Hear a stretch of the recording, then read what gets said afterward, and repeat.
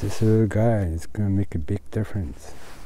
It's a gray day in late August, and Noel Football is helping pick cones, white spruce cones to be precise.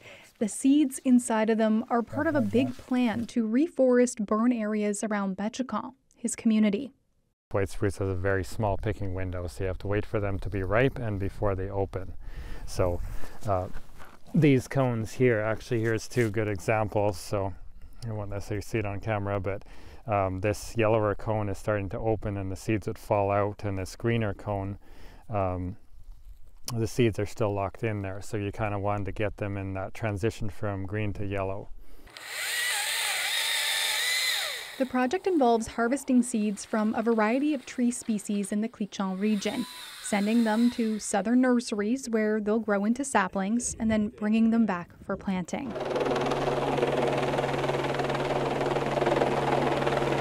This funky contraption is part of that process. A helicopter pilot is maneuvering it to get cones clustered at the top of very tall white spruce trees. Marin Holtz is using a drone to spot the trees from the ground below. And these things are hard to find. And is then trying to indicate to the chopper where they are. It's a tough operation.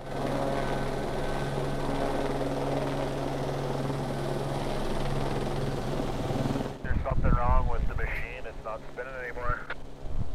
It has at the top of it some rubber fingers on a couple bars that are counter-rotating, so they're kind of pulling upwards, picking the cones off of the tree. And then he flies to the staging area we have here, and a couple people on the ground open the sides of the cone rake and pull the branches out. And then after that, we're just sitting in the branches and picking the cones themselves off of the branches. And I think I hear him coming back in again. The N.W.T government's Director of Lands Protection says it's an ambitious project. It's expected to create jobs, bring people out on the land, protect Behchokǫ from fire, and restore habitat for the boreal caribou, a threatened species in the N.W.T that eats lichen throughout the year. Our elders have shared that they believe that that's one of the reasons why there's not as many caribou in this area anymore. Because its food source is not as plentiful, or there's not much of it around here. The focus on the white spruce is because the lichens that grow on white spruce, I guess, are good for caribou. Like the caribou seek those out more than they do other types of forest. Football, who's helping sort the cones, he said he agreed to help, specifically for the caribou. I like caribou. I grew up with caribou. Actually, without it, it's our food, it's our lifeline. We use those caribou hide for drums, clothing. Like, we don't leave nothing behind. For others, the importance lies in what it could mean for young people. Joe McKenzie is a N.W.T elder who was asked for his input on the planting project. He worries about alcohol and drug abuse in his community and sees a relationship with the natural world as a solution. He hopes young people working on this project are led to have the same kind of connection he has with the land. I wasn't really sure about it, about transplanting, because the elders of the past would have just liked natural regeneration. And then I thought about more. A lot of people went trapping, so I went trapping with my father too. And usually a good stand of spruce trees will have marten and other fur-bearing animals.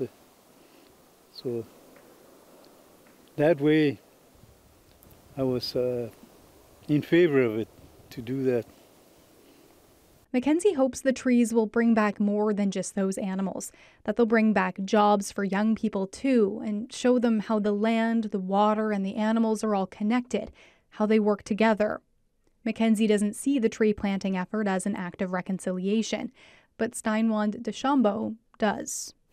When the federal government or the territorial government are willing to contribute anything to help, for us as N.W.T people, language, culture, and way of life is our everything.